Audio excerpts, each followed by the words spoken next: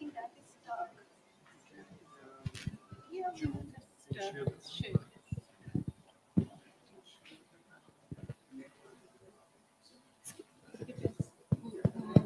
the first question is going to be to both of you.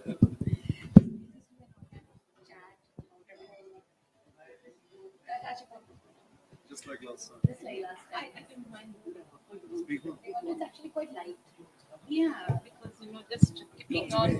Because of the branding. Yeah, I know. It's important.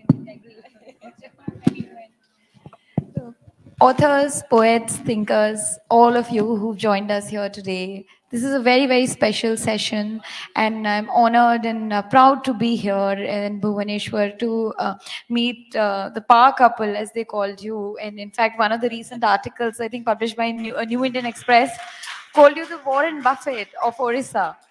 The Warren Buffett of Orissa.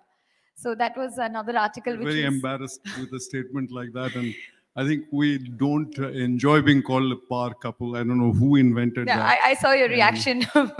Service couple, yes. Power couple, no. Yeah. Service couple. Service couple. Yes. So, before I start this session, I'd like to read out a tweet that you recently put out. You're hunting for a CEO of this is fantastic. The world. Fantastic. Please do it. Please do it. Yeah. So I'm reading it out so it's also promoting a tweet. If there's anyone here who wants to apply for the job. But the way you put it is, the iconic World Skills Center at Bhubaneswar needs a visionary CEO. Someone who can prove that India can be a leading player in creating a globally admired workforce. Must have the capability to lead the most advanced skill center in India, someone with a sense of history. So in this tweet, I sense empathy as well as ambition. I sense an individual effort as well as a collective hope. I sense a heart as well as a mind. So I think this sort of defines who you are as a person. I've been speaking to people in Orissa and in Delhi and in other parts of the country and globally, you're known, as for your work and Mindtree and all of those things. But in Orissa, there is immense relatability to your story. And the fact that you've come back and working with the government gives people, it makes people enthusiastic about our systems, sort of re-energizes them and sort of gives them this new hope and faith in our government systems. And as we know, the lethargy that had set in, the cynicism that has set in, so it gives a new energy. It's a rebirth of a system when people come back and join it. So I welcome you also, ma'am. You've a Sahitya Academy Award winner. Actually, you're the most fit for this stage. You carry with you a literary tradition, not just of your mother. In fact, we had interesting discussions on this platform about the literary revolution that women led in Orissa. So we're going to touch upon all those topics. First, I'd like both of you to tell us a little bit about the work that you're doing with the Orissa government and how the experience has been so far. Thank you for asking this question. Actually, I can say for both of us, we are extremely grateful that we have got this platform to do something for the state that, where we were born, and the first cry was here, the first laughter was here. We met here, our families are from here. So, our heart beats for Odisha. And after 40 years, when we decided that we should spend some time in Odisha, and we didn't know how long, and we came here, it was so surprising that within 4 days of Subroto having to decide that he will now retire. So we were here, and I'm so glad also I got a platform to do what I love to do, that is to be with the schools, the education system and books. As you know that I'm with a government program called Mo School, Mo meaning mine. So we have 56,000 schools in Odisha, which now we are trying through Mo School to connect the alumni with the schools and the community. So this has really revolutionized the way we look at schools in the state. And you will be surprised that out of these 56,000, already 34,000 schools have been touched upon. And these are two ways that we are doing. We want the people to get connected to schools, and by, one what we call is service, and one we call is, of course, the financial help when someone wants to do something for a school. But it is not a fundraising as such, because we want to show that we are also connected to that school. So someone planning to give X to a particular school for a particular project, we at Mo School match it with giving 2X for the same project for the same school. And we just completed 4 years, and the volunteers, the people who are connected to the schools have already given 135 crores. So we at Mo School have given a matching amount of 270 crores. So I'm very proud of this program, and I hope it changes the state of schools in our state. Thank you. Anything else you want? Yes, I will come back to you. We can bring him into the So, discussion. like Susmita was saying, my retirement lasted 4 days. It so happened that in 2016, I stepped down from the company that I co-founded, Mindtree. And it so happened that I was invited by the state government here to deliver a talk. It was 2016, April 2nd. And the talk was to the top bureaucrats of the state. The forum was called Odisha Knowledge Forum, where people from unusual sources are called in to speak about their life and issues. Little did I realize that the Honorable Chief Minister was listening into that conversation. He stays out of it so people can have a free flow conversation. So this was April 2nd. April 6th, he called me and said that you should come back to the state and you should work with us, and specifically in the area of skill development, because he was very concerned about creating employable skills for children who drop out of school after 5th, 8th, or 10th class because of either intellectual reasons or because they simply cannot cope, or because of any socioeconomic factors.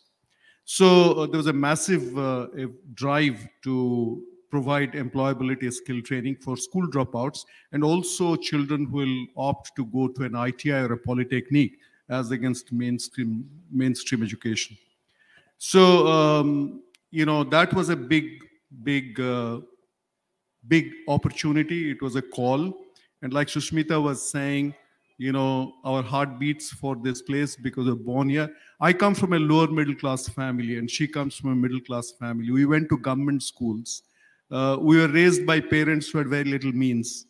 And we have been very lucky to be where we are today in life. And then we said that this is actually a very, very auspicious thing.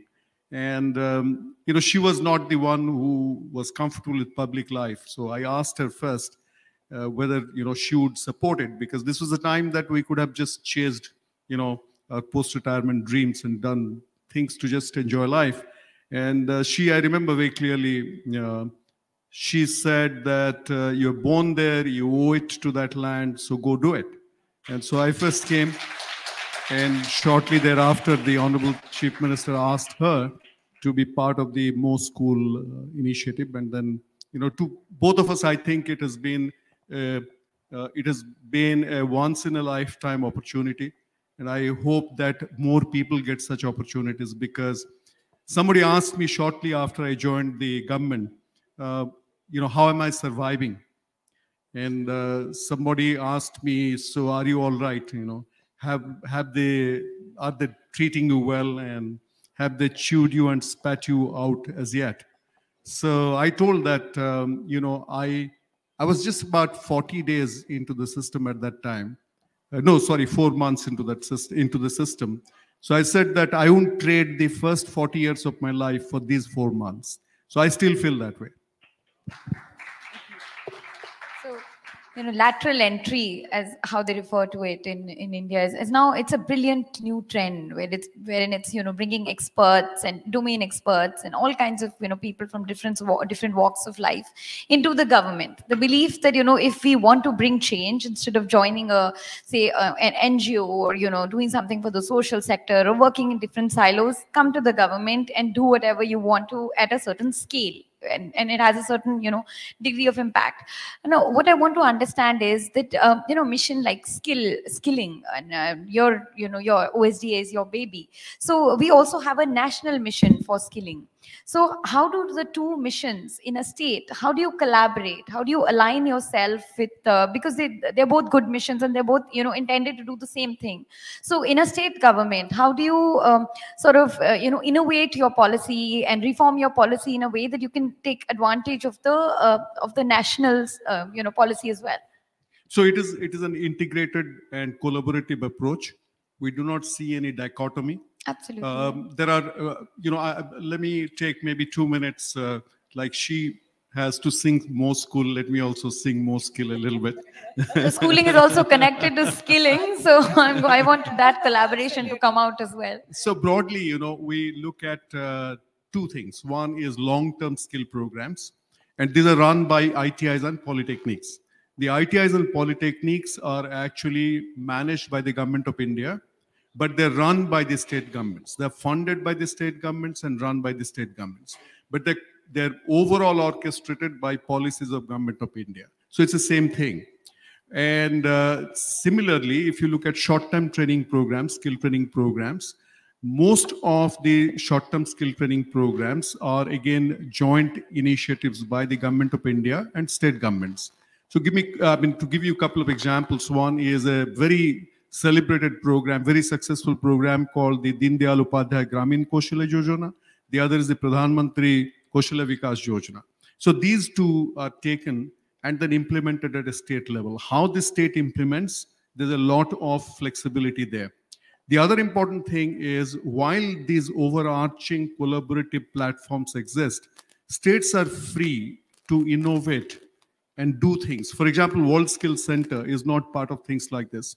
World Skills Center is an iconic skill initiative by the government of Odisha with a sovereign loan from the Asian Development Bank, guaranteed, of course, by the government of India, whereby we are putting in something like close to about 1,300 crores into building a 500,000 square feet state-of-the-art, super state-of-the-art skill development center in Bhubaneswar. So things like these, and there are many such similar innovative efforts, whether it is in terms of girl-child enrollment, for example, for technical education. So those are things in which the state governments can script their own song, and we work together. There's no dichotomy between the central and the state government. Collaboration is the way forward, because governance matters more than government, and like policy matters more than politics. We are very good at that as a state. We always have been. Yes. Which is also, I feel, a smart approach, because then that way you can get a lot more work done, and then you're in public service to serve the public. So the other question I had was, of course, like skilling and schooling have a collaboration, and also when you're into skilling, then you align with a lot of different sectors. You can't work independently. So how do you connect different departments? Because when you're entering a government system, governments all over the country are they're considered as far slower than a corporate sector, less competitive. The environment there's less incentive to work in the public sector because money is limited. So how do you sort of incentivize it for people to work in the government sector, or the people who are working for you? How do you make it easier? Because you've transitioned from a corporate culture to this one. Actually, you'll be very surprised that in many ways I found that the government acts faster than the corporate sector. Oh, wow. And I tell you, there are things that the government does, like no corporate sector can do it. So look at this simple. Can you give examples and explain? Yeah, I'll give you the example. You tell me which corporate sector in the history of corporate sectors in the world, would have been able to handle COVID-19?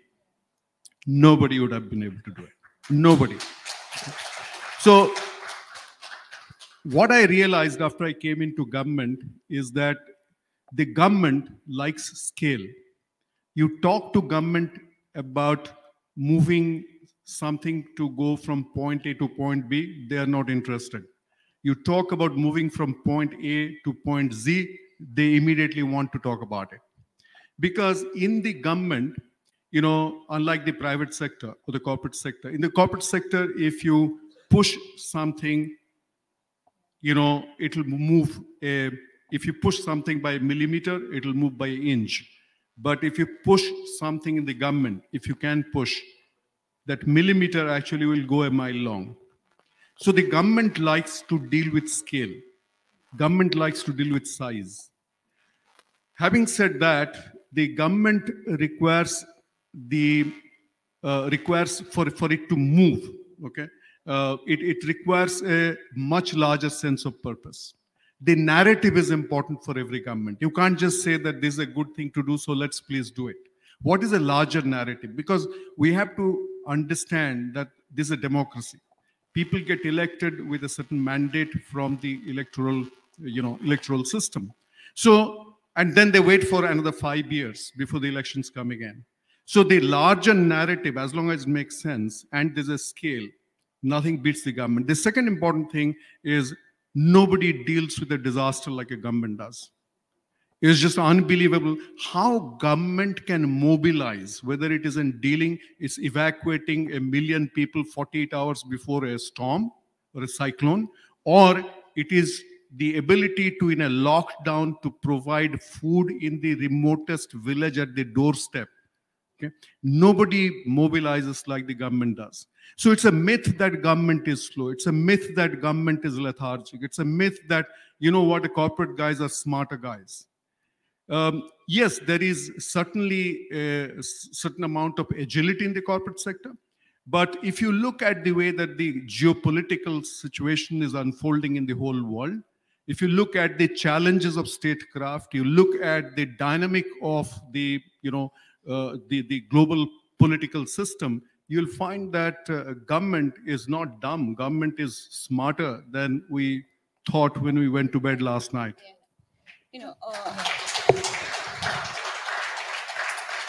I just want to add to what Subroto said, that if the purpose is there and there is a narrative, actually it moves very fast. And another thing is how motivated your team is. So I don't know if I can tell here, but I want to tell a 2-minute story here. So when I joined Mo School, I was told the people who have funded, and there is one school in Malkangiri where I was told that a contribution of 200 rupees has come. And that is, of course, the lowest that has come. So I just kept it in my mind till I met the district education officer of Malkangiri for a review. And he said, ma'am, do you know that the lowest contribution has come from our district? I said, it has. So how does it matter? He said, no, you don't know the entire story. I said, what is the story? So he said, no, not one person gave that money. That money has been given by 15 or 20 people. So then he told me the story, that there is this poorest of poor area where there is a primary school, and the children would go to school every single day, but sit on the floor because they are so poor that their parents cannot even give something to sit on in the school. So the people who were watching around that school, they were also very poor, like the rickshaw pullers, the street hawkers and all that. So they said that, can't we do something? Can't we get a dari for the children to sit? So they found out that the dari cost 600 rupees. And they were very disheartened because they said that 600 rupees is a lot of money.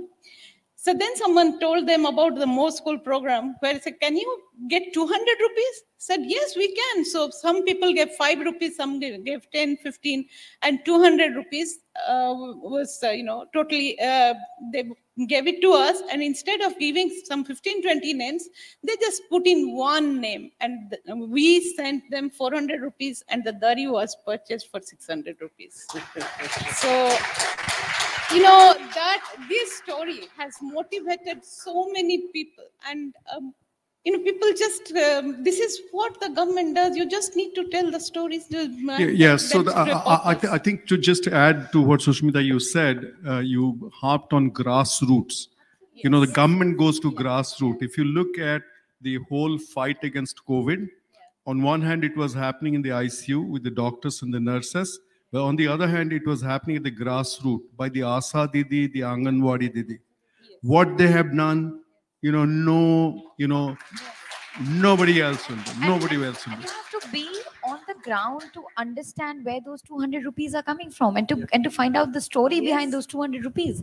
For a big corporate guy, that those 200 rupees is just basically nothing. Like, they won't know the story behind it, the sociological reality behind that money. But now that she has told us story, you have to listen to a story from me. It's like more skilled story. So one of the things that the government does, like nobody can do, is track down somebody if it actually wants to do it.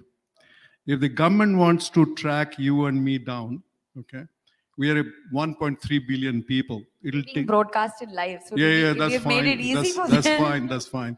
We can do it in 50. It's easy for them to track us down. It'll get done in 10 minutes or less. Okay. So the government wants to know, track so and so person down. And this is not about Big Brother watching. Okay. There's a nice twist to it. So when I first came, and I was visiting skill institutions, I had this formula called 10-6-4-2. I would go to a skill institution, and they were trained to say, we have 5 acres of land, we have 3-phase electricity, we have this machine. I said, no. You tell me 10 names of outstanding students you're proud of.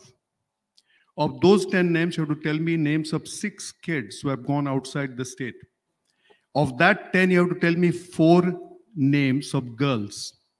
And you have to tell me 10-6-4-2 names of somebody who has studied here but has not sought a job, but has started a small business somewhere. My whole intent was to push them into celebrating role models. So they went helter-skelter. When I would go in and say, so tell me your 10-6-4-2, then the principal would say, oh, sir, I have only come here 4 months ago, or say I have only 2 months to retirement. So no, I don't want to hear all that story, 10-6-4-2. So in that 4, in one particular ITI, so the principal was breaking his head. The second in command said, sir, I know, I can tell you about one girl who used to study here, Adivasi girl, who today she is a locomotive pilot. I said, tell me more about it.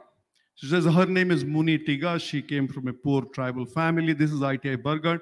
And today she hauls a train for Indian Railways. So I said, I want to talk to her now. So in exactly under 10 minutes, Muni Tiga was on the phone with me. Okay. So all that has to happen is the collector needs to know that we need to talk to Muni Tiga. The collector will speak to his counterpart, to the collector of other district. The railway PRO will call in. The station master will know. In 10 minutes, Muni Tiga is on the line. So I said, Muni Tiga, and she doesn't know who I am. So I said, so what's the story here? So she says, my name is Muni Tiga. I work for the Indian Railways. And these days I'm posted in Bhubaneswar. And then she breaks into Hindi and she says, मैं हर रोज शताब्दी express को भुवनेश्वर से पलासा तक खींच के लेके जाती हूँ और वापस लेके आती हूँ. So, apart from being grassroots, apart from moving at, gigantic scale, the government can track you down if it wants to. Those are some stories you're collecting in your retirement during your retirement, which retirement that didn't happen. So, ma'am, from you, I want to understand two things specifically. One is the problem of infrastructure in schooling. Like, we see a lot of pictures. I mean, I'm from Delhi. There, the Delhi government is taking a lot of efforts into reviving the schools and completely, and even skill training the teachers. So, aspects like these. What challenges do you see in the schooling sector in Odisha? What kind of scope do you see when you look at these schools, when you visit the remotest of districts? What are the problems that are plaguing education here? So the problems are many, and it is not only in Odisha. I would think that it is there in every state. But at most school we first started, to take care of the infrastructure and bring the children, the students, to be aware of what is happening around the world. So when we get a successful person who is, say, a scientist in, say, NASA, he or she comes and tells her story, then the children feel that, okay, this person studied in a school like us, but has gone there, so I can do it. So that is the motivation that we want to bring. But for that, we have to first bring the children to school. So to be able to bring the children to school, we need some kind of an infrastructure. So that is where it all began. But now, of course, during COVID times, we had teacher training, and we are trying to have so many different ways of connecting with the schools, and so that we can help the school and mass education department in further improving the schools. So that is the idea. Another question that actually I have for you is that a lot of old literature from Orissa is about poverty. It's about tribal life, about hunger, about starvation, but the kind of history that the state has had. A place like Kalahandi, we have heard stories, not just because they turned out to be political stories, but just so many writers have talked about it. So when you took, because you are a writer and you also a Sahitya Academy Award winner, and your mother is was a famous writer. So do you think that that aspect of your life, somewhere down the line, you kept that in your heart, that you want to come back and work for people, because as a writer you thought about poverty, thought about Odisha's problems? I will not go to poverty. Odia literature has been very, very rich. And if you really go back to ancient Odia literature, it was not about poverty. It all started, like in many other any other literature, it all started with a spiritual 17th, 18th bent. century. You are talking about 17th, 18th century. Then it changed with a writer called Upendra Bhanja, who veered from being about spiritual to writing about love, about the society, other things, other than just about religion and like I said, spiritual things. So there wasn't poverty as such. See, the problem, what I see is Odia literature has not, the ancient Odia literature has not been documented well. So what we need are three things. Whether it was, from time immemorial, it should have been documented well. Then Odia literature should have been translated into other languages. And third thing was, we have to, as a society, as a state, we have to inculcate the habit of reading. So when these three things are there, whether it was, see, now we can again start, and it's not all about poverty that you said. So if we start documenting, then you see that the literature is not all about that. It is about many other things also. So Are there plans to include a variety of literature in the curriculums in schools? Or like say Fakir Mohan Senapati or Gopabandhu Das, or stories from great Odia thinkers and Odia revolutionaries? So, will they be greater focus in, Yeah. say, the more reformed curriculums in the coming years? Yeah, in our part of our society, even when we were in school, we also studied, we also grew up reading Fakir Mohan Senapati's short story. But after reading one short story by Fakir Mohan Senapati, how many people go back to reading the entire collection? So that is what we have to drive. So of late, what again, through Mo School, what we are doing is that the storytelling. The storytelling is something that there are few people I know who are, video recording the stories, and then they are planning to, send it to the schools, share with the students. And another thing, like I said, that reading habit, that has to be inculcated, and that is something that I am personally very much into it. And one thing that I'm insisting that we should do in each and every school, whether it's a primary school or a high school, is to have the best library ever. So that library project is something that I'm just driving it, both personally and through Mo School also. So before the 17th and 18th century, like long before that, Kalinga had a rich history of trade with the sea trade. And there was a rich history of merchants and business. And it was something that eventually got lost along the way. And there's less entrepreneurship. And there are, with the industries like mines are there. But like, what about the startup culture, Odisha's entrepreneurship story? I want to understand about the evolution of that and the future of that from you. So that's interesting. We were pioneers in maritime trade, and thanks for mentioning that. You're talking about the Sadhavas, but more than maritime trade, I think it was the way that they traded. The word Sadhava actually is sadhu, comes from the word sadhu. I mean, the conjoined word, and it is about the honest tradesman. Okay. So these are people who not only traded overseas, but they connected cultures. And they took the spirituality, the arts, and the crafts of this country all the way to Cambodia, all the way to Indonesia and Malaysia. And as you said, that it kind of receded into oblivion because of the colonial rule. And we had a long gap between the outstanding work of the Sadhavas all the way until independence, where there was a blackout of entrepreneurship as far as Odisha goes. But once the country got independent, we started our journey.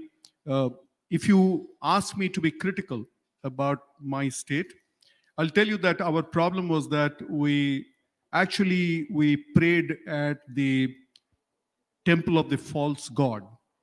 The temple of the false god was that we thought that, economic transformation will happen if we just build large companies, if we build big refineries, if we build big steel plants. Automatically there'll be generation of entrepreneurship and employment. No, that didn't happen. So we are home today to the largest clusters of steel plants. We are home to one of the largest refineries in the country and so on. But these do not spur entrepreneurship at the grassroots level. And if you compare us with, let us say, people in the north, the NCR region, or if you compare ourselves with people in Coimbatore, or compare ourselves with people in Pune or in Bangalore, it is not a story of large, thousands of crores of companies. These are places which have very successful small and medium enterprises. These are places where there's not one big company, but thousands of 10 crore, 40 crore, 50 crore companies. These are companies that generate employment. Now, unfortunately, what happened is that in our state here, doing business was looked down upon. So if you are in a family, if the one brother or sister becomes an entrepreneur, in the north or down south or the west, that person was not seen as a loser. But in my state, for a long period of time, you had seen as somebody who was not good at becoming, good at studies. So you couldn't become an IS officer, you couldn't become a doctor, you couldn't become an engineer, you couldn't become a teacher. So now you didn't have anything else to do. You're starting a business. So much so that it was famously said that if in a family one brother is, I'm being, not gender insensitive, but it's typically a brother starts a business, that brother will be the last one to get married because nobody would give a daughter. Okay. So having come from that kind of a social disapproval, I'll not call stigma, but disapproval. It is okay to be a lawyer. It's okay to be a homeopathic doctor, but no, it's not okay to be a businessman. And also there was this feeling that businessmen are dirty people. Businessmen or business folks are people who are not clean people. So with this kind of a milieu, the entrepreneurship drive was gone for a long, long period of time. So on one hand, we're building large companies. And on the other hand, the way that we're celebrating the Sadhava, even today we do the festival by the river every year, okay? And the women still, they emulate the times past where they are, bidding farewell, or they're receiving, want to receive the tradesman back. But that celebration of the entrepreneurial culture got completely lost. Now the whole situation is changing. It is because the young people in the last 5 or 10 years, more so 5 years, not 10 years, are coming in droves and they're saying, no, it is okay to be an entrepreneur. So amazingly, today, India has like 65 or 66 unicorns. And 4 of those 66 unicorns are from Odisha. Okay. And every day I meet young Odia men and women who are coming in to build startups which have very strong promise. For example, I was delighted to meet a young lady called Nusrat Sangamitra. Nusrat Sangamitra came from a tiny village near Charampa, which nobody would have heard of. Comes from a lower middle class family. Did her chemistry in Utkal University. Went and did her PhD in Indian Institute of Science. So a very unlike demographic to say she will be a startup entrepreneur. Started a company called Cygenica. She's basically working at making nano devices will penetrate the cell of a cancer-afflicted cell, deliver the drug and come out without damaging the cells around. Now, if Cygenica actually succeeds big time, and she has raised venture capital money from Ireland, and she's set up a large lab in Pune now, having incubated from here. And when she succeeds, she will be as memorable as a Kiran Majumdar shop. So Odia women and Odia young men are coming out in droves to say, no, it is cool to be an entrepreneur. And I'm hoping fervently that in the next 5 to 10 years, the scenario will change and they will get to, actually, they won't wait for somebody to give a daughter or a son in marriage because they'll find their own. So do you think startups are going to fill that gap between, an employable young person and a job? Which, yes, indeed. If you look at global economics, for example, if we take an advanced country, developed country like United States, contrary to popular belief, the Fortune 500 companies don't create jobs. If you look at United States of America, jobs are created by what are called mom and pop shops. So we require a lot more groundswell. We require companies that will not employ 5,000 people, but companies that will employ 5 people, then 15 people, then 50, and then 500 people. So those economic ecosystems become rich where there is a plethora of many small businesses. And we in Odisha need to make way for the small startup entrepreneurs who will then make that ecosystem happen. And that is where the larger job creation will get. There's another tweet that you put out. So your Twitter is very fascinating. So I picked up a couple of things from there. So there's another tweet you put out, which was interesting. That it was a wall that had been defaced. I think it was the wall of the college that you've studied at, and Yes, yes, it yes. had been defaced with posters, and you were questioning, and I think that also got discussed a fair bit. Now, you see this trend quite often in, universities in Delhi, in Bombay, when they're having in Allahabad, and, these, even in the heartland, when they're having these student elections. It's a very little imagination that, goes into the, and very, the energy is all, there's aggression with the way they, manifest, which manifests on public property like this. And the issues that student politics raises is again very, there are issues of that they're trying to mirror actual politics. What is going on in parliament, they're trying to mirror that, and it's away from student issues. Now, my question is that sort of these people who are, educated at these institutions, the kind of culture that they're getting in these institutions are the same people who are our youth, who are going to, come forward and, go into, startups or, become entrepreneurs. Do you think we are giving students the right kind of environment?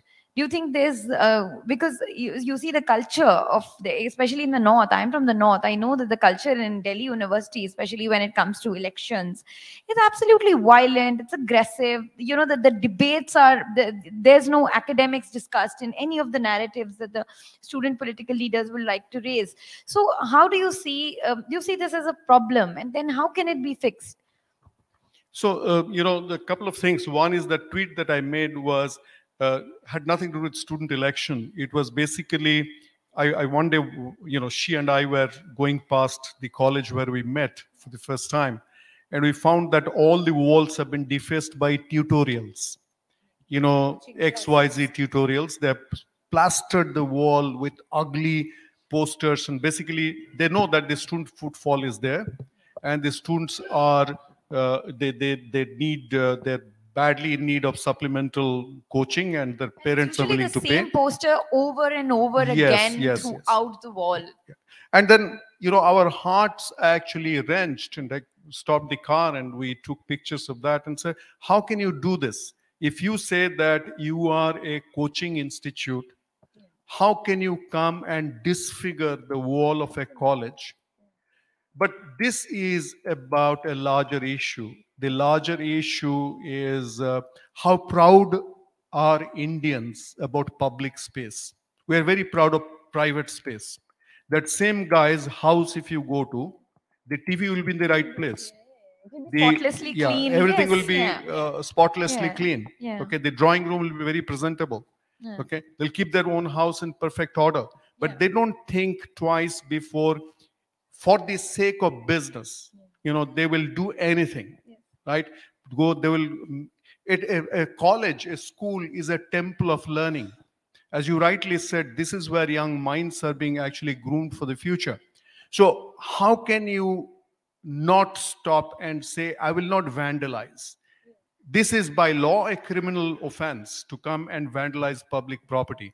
But then in our country, we have the highest amount of per capita law, but the least amount of per capita compliance. And law cannot be a substitute for character.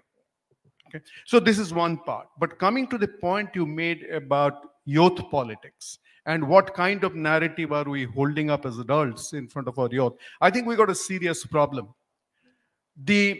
As a citizen of this country, when I travel all over the world and come back to my own country, and I say that, are we not a country that is getting obsessed with politics? Okay. Yes. Politics is very fundamental. Politics is very important. Politics actually creates policy, and policy leads to development. But you cannot be always on. You cannot be saying that every day is an election day. And there was a time. It's also a hunt for identity for the students. Like so I was coming to that. They draw their identity from, doing. So I was coming to that. So this, when you are trying to behave like every day is election day or the pre-election day, and everybody is on the campaign mode all the time, then you create a sense of aggression. And countries that will sustain, civilizations that will sustain, cannot be aggressive. Not only that, yeah, so this aggression leads to a certain amount of mental violence and certain amount of physical violence. And I must tell you, what makes me distraught is that you talked about poverty a little while ago, talking to Susmita. Compared to today, we lived in a poorer India, but that India was a less violent India. Violence was an exception, not the rule. The per capita violence is really something that every Indian needs to worry about. Every politician, every political party needs to worry about, because it is fine. It's a free-for-all thing. But you are doing it at what cost? And you are delivering today, you're delivering your so-called ideology, your so-called success for today. But where will this India be 100 years and 200 years from now? And if you just come and impair the way one generation thinks, you are actually disconnecting future generations from civilizationally what you stood for. So we need to be very, very, very, very cognizant about that fact. Absolutely. So, in Delhi, they have something, for student elections, there's something called the Lingdo Committee, which forbids, contestants from writing their names on the walls or advertising with their names. So they will misspell the name, but they'll put up the poster. And not a single Delhi metro pillar, not a single wall is spared. Yeah, that is where law comes in and character ends. So by law, you don't, you prevent me from writing my name. But I tamper that law and I dump my character and say, so instead of SUBROTO, I will write SUBRATO. But I'll still write and put it out there. So. This is called trivializing also. We Indians are great at trivializing things. Absolutely, absolutely. So, speaking of, since you mentioned the college that you both were at, I think we can just close this session with a little personal question of how the two of you met. Jab we met. Jab we met. So I was the coolest dude in college. Okay, I had hair on my head. Okay, and I swept her off her feet. Because her Wikipedia presence says that she met you at the age of 15, and I think 4 years later you got married. Well, that's true. That's true. Yes. I was 15 and he was 18 when well, I didn't see her Aadhaar card, okay? Technically a minor. Yeah, we were college, so we met. You were college at 15? Yes. I finished my school at 14 and a half. Oh my God, wow. So, actually, there wasn't 10+2 at that time. There was matriculation. And I completed my matriculation at 14 and a half. So I was, by 15, I was in BJB college, which is here. And that time it was intermediate, IA. So first year I had joined and he was in the final year BA. So that's when we met. Then, of course, he went off to work in Delhi. And when I went to Delhi to study, that is when we got married. Well, I must tell you, this Met business is a very dicey thing because, those days Met meant that you looked at a girl from about a mile and if the eyes met, then you had to marry her. Okay. Oh, it's not like today. So we have like the American sailors, they go to one dance and look at that girl there, I'm going to marry her. Yeah, behold. So perhaps there is some truth to that. We have 2 daughters and they keep nagging us saying, so didn't you go on a date with mom? Date in a place like Bhubaneswar? Give me a break. No, you didn't take mom for a movie? What movie? Our parents would kill me. They have a supari on my head. I think some of the poets before us were mentioning scenarios like this where couples get into troubles like WhatsApp chats getting read. So how was it back in the day without WhatsApp, without even cell phones? Without phones. Without phones Without even. phones. So letters, maybe letter writing. No. First you waited for the monsoon. You listen to the, drops of rain. It's like farming. It's like waiting for a harvest season. Or you pined and you wrote poems and you tucked them under your pillow and we waited for your time. And then you said, soon I'll see that love look. Oh, wow. I'm going to get beaten today at home. I can see that. She has talked about libraries and, and reading and poetry, so that's where it all started.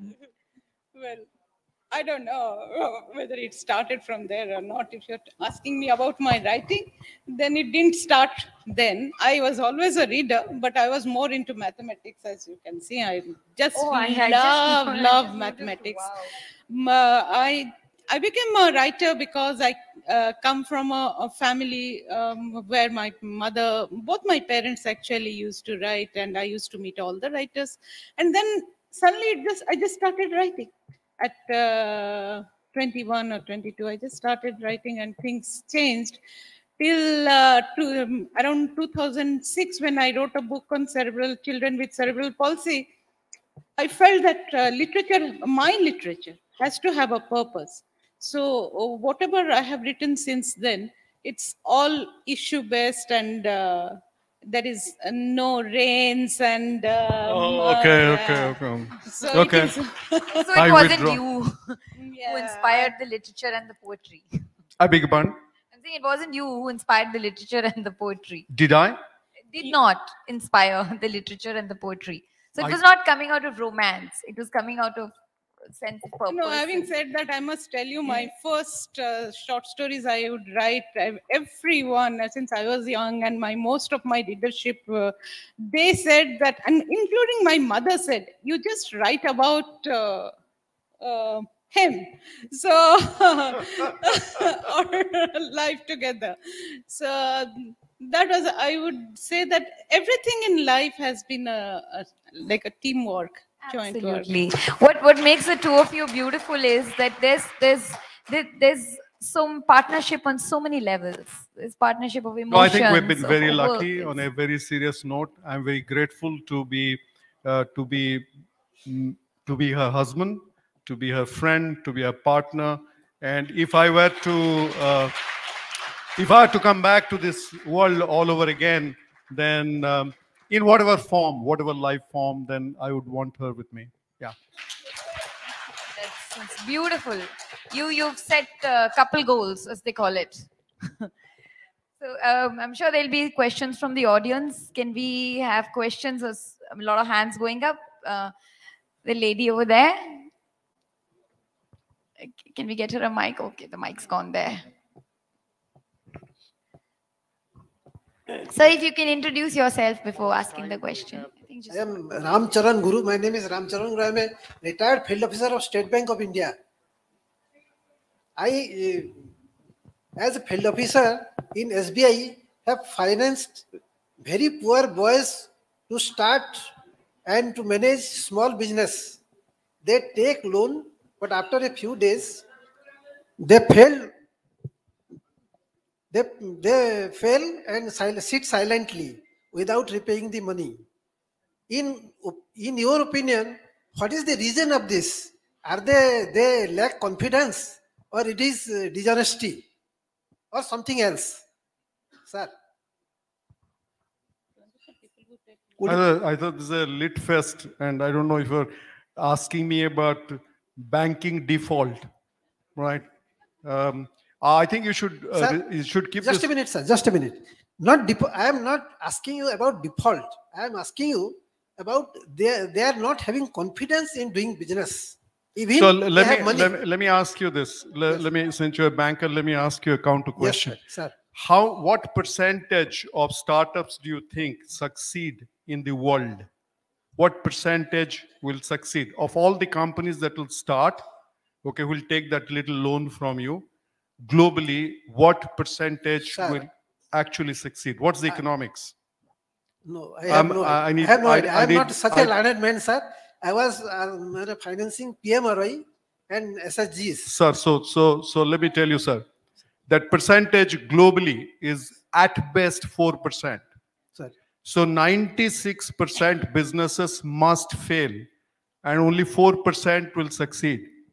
So unless the banking system and economic policy allows for that, we will actually be unnecessarily blaming those 96%. Because entrepreneurship is not like getting a job and staying in that job for the rest of your life.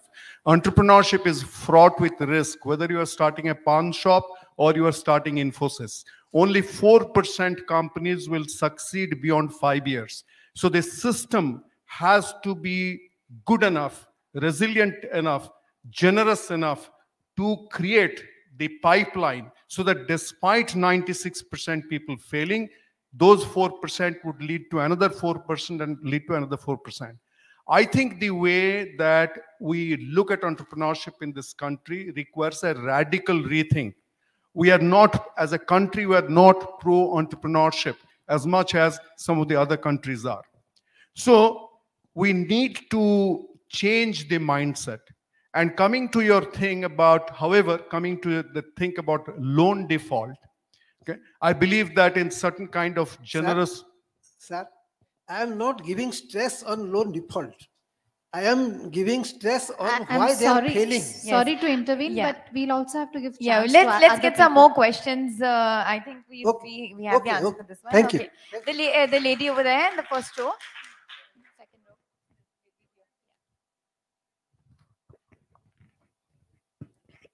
row. Hello, sir. Sir, my name is Soumya. I am doing my psychology master's from National Institute of Youth Development, and I am a volunteer for KLF this year.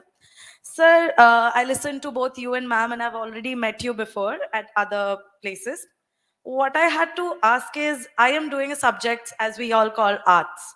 And I came from a privileged school in the state capital, and I still face problems as an arts student. So, and you talked about how the skill development or whatever the government is pushing for is basically something that is related to science.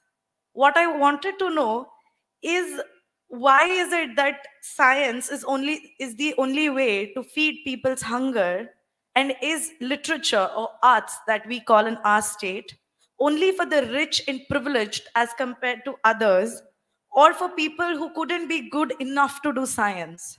So why is it that you or the entire government is only pushing science as a form of skill development? Why can it not be an arts subject?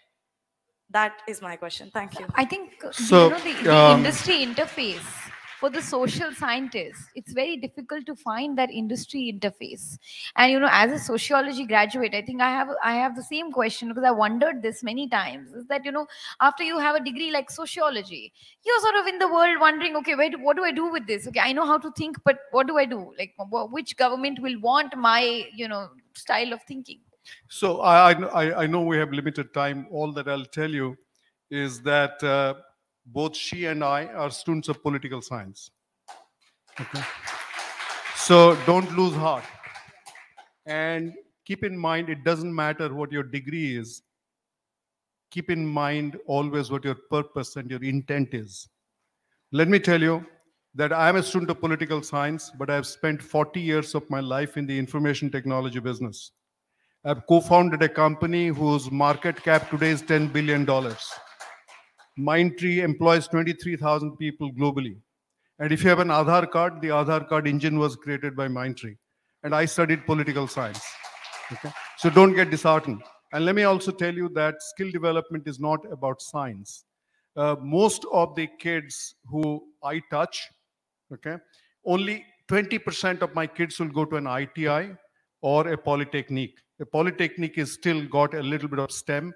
An ITI kid basically learns a skill like becomes a welder, an electrician, a plumber, a carpenter, a wall painter, basically garment maker, and so on and so forth.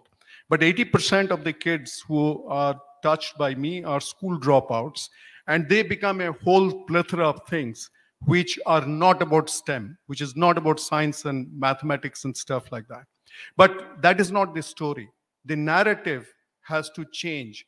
Your education has only given you your ability to learn. You are not equal to your education. You are not equal to your degree. You are not equal to your discipline. Thank you. One has to learn that the hard way sometimes. As one more question, can we take another last question from the audience? Can I? Yes. Namaskar. I'm Srilabhadra Sastri. I'm a lawyer by profession, what I just spoke from soul. Incidentally, no doubt I have many questions, many sharings, but I would like to share some of my personal experience. Today I'm a lawyer of repute for last 29 years. When I became the lawyer, it was the gentleman, a closest friend of my father, Harihar Panda, who gifted me the black gown for the first time. He is none other than the father of Madam and Sakuntala Mausi, whom I call. They were my family members, and the charity begins at home. The literary festival, this is the literary festival. It also begins from home. There was a magazine called Sucharita. That was the identity of women in Odisha, what I know. And Sucharita, a more parivar. It was like a family. My father was a well-known, acclaimed astrologer by that time, other than his government service. Shastri बाबू को पुआ अपना Again, ମୁଁ ଶିଳଭଦ୍ର ବଡ଼। So it's like my family, and Sucharita has produced another writer, my cousin Binapani Panda, who owns Sahitya Academy this year. I used to read Mo Jharkaru Prithvi को देखिथिबा सुस्मिता बागची को eighty Jagannath देश रे पुनर् आगमन पाई अनेक अनेक धन्यवाद। धन्यवाद। बहुत लोग जानी नथिबे सुस्मिता बागची को से जो अति सुंदर बहिटी अछि बहुत लोग होय त पढी नथिबे। मु एबे कोविड रे पढिथिली किछि मास तळे एवं बारंबार पढिछि सेठी। सार को गोटे लेखा पढिथिली about his driver, how he used to be in the car of his father, official car, how he appointed his driver, how he taught the children. That is lacking. Now I'm coming down to most school Avijan. I'm part and parcel of this.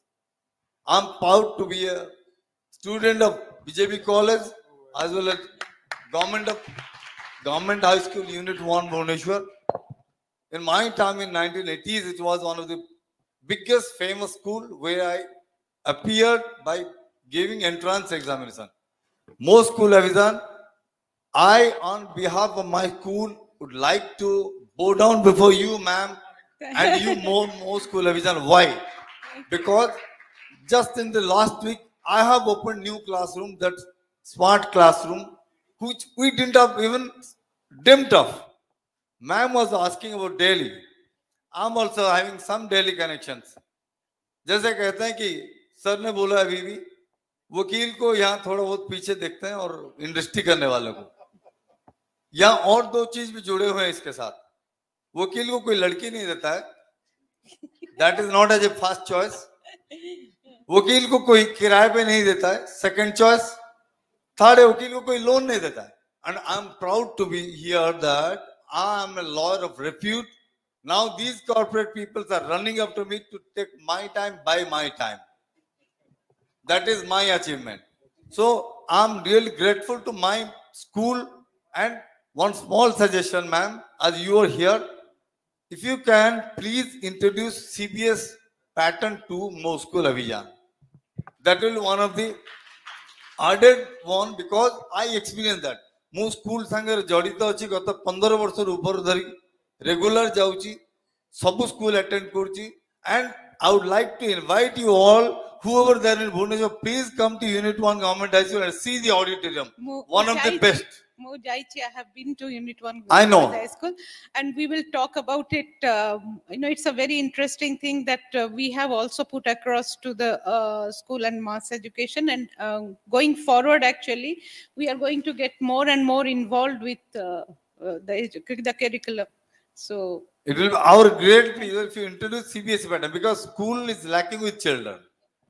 Thank you giving me this time. So I'd like to close this session, and I hope you make this. Okay, do we have time for one last question? Sure. Please make that a quick one. Yeah, sure. Very Thank you, sir. Thank you, enthusiastic ma'am. So I'm Saumitri. I'm currently working with HSBC and a volunteer here. So the question is to you. So we belong to the state who loves to eat pokhada and sleep in the afternoon. And the pandemic is just an add-on to it. To this, how would you motivate the current unskilled students? As we talked about the skill development, so how would you motivate the current unskilled students, sir? And there's a question for ma'am. Ma'am, as this is a lit fest, can we hear anything from you, a poem or anything from you as well? First of all, I don't write poetry. I write prose. I write novels, and I can only tell you one thing, that next month, Mr. He spoke about Sastri. Mr. Sastri spoke about Moj Harkaru Prithvi. The second part of Moj Harkaru Prithvi is coming out, and I'm myself editing the book right now, and I'm loving it. So I would request you to read it in January, and hopefully it should be inaugurated here. Sure. Thank you. Sir, if you can. That's a long question. I'll have to keep you all night here. Okay. So you have a choice. So And you you can take talk her off stage. permission. If she says yes, I will answer your question. So, Sanati, You put me in a difficult position. So we Next can talk time. off stage, okay? Thank you so much, sir, ma'am. And you've made the world such a small place that it's become one large community. Thank you so much for being here. Thank you so much, ladies and gentlemen. You just heard from the power couple and the service couple, as I would like to put it. And we've heard about the path-breaking work that they've been doing in the field of skill education and education in general, and especially bursting many myths about the government and the way it works. So thank you so much for being here with us and mesmerizing our audience. But before I let you go, we have a small ritual of felicitating our speakers. So I'd request KLF team members, the founder and his wife, Rashmi Ranjan Pareda and Prachi Naik, to do the honors in felicitating Shri Subroto Bagchi and Mrs. Susmita Bagchi.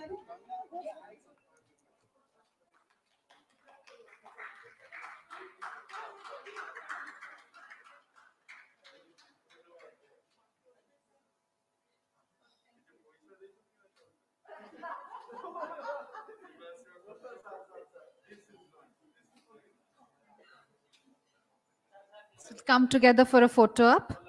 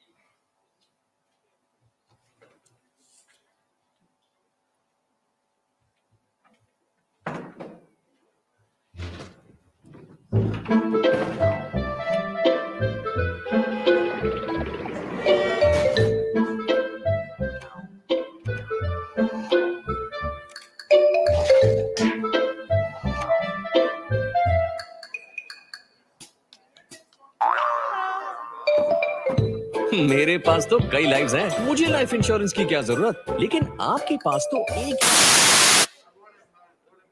के साथ LIC जिंदगी।